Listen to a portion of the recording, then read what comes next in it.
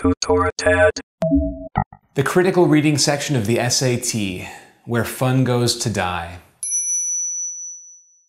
Perhaps I could interest you in a passage about the Bajau sea nomads, or the use of yawning to measure sleepiness,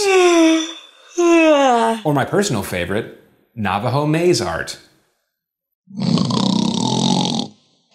So, how do you stay focused on these passages so you can get into college and never think about Navajo maze art again? I've got an awesome strategy that will help you focus on what's important in the passages.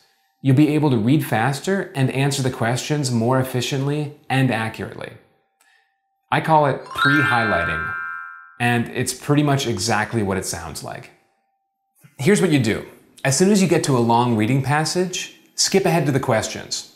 Don't read them, just scan them for line numbers. As quickly as you can, you're going to mark those spots in the passage. For example, if a question mentions lines 1 through 9, put a quick bracket around the left side of lines 1 through 9. If a question mentions a specific word or phrase in a certain line, go to that line and mark that word or phrase. Once you're done, your pre-highlighted passage will look something like this.